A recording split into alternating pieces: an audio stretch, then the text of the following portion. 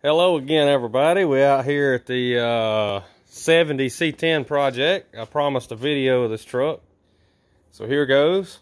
I've been helping a friend here work on his truck over the last few weeks, and he's been helping me on my car.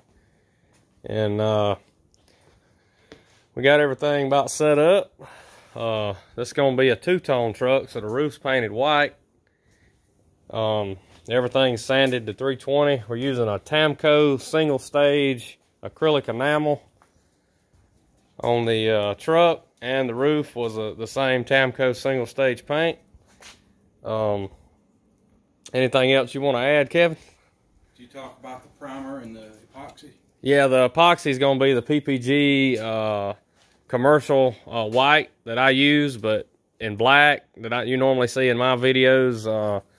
With black, but this is going to be a white. They also make it in white, so it works real good for a sealer for different colors, and we want a white base coat. This is some of it there. We want a white bottom coat to brighten up this GM light green color. It's going to be a 68 color combination on a 70 truck, so a little something different. Again, I did a lot of videos on a 69 I worked on for somebody, but I've been helping out with this one. So hope y'all enjoy the little change of scenery here. Different garage here out in the undisclosed location. And top secret shop out here in the middle of T-ville. All right, that's all.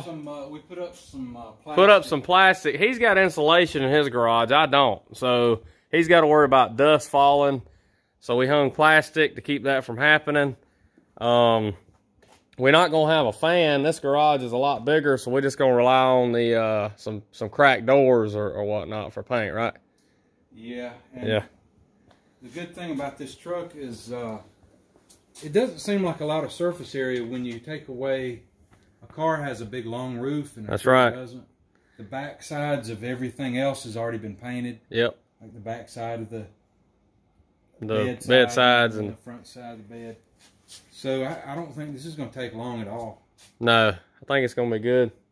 We're warming it up with heaters. Yeah, it's the middle of May here in South Carolina, and the temperature is struggling to get into the 60s for highs lately. So very unusual. Kind of goes along with what all the other unusual to you this year.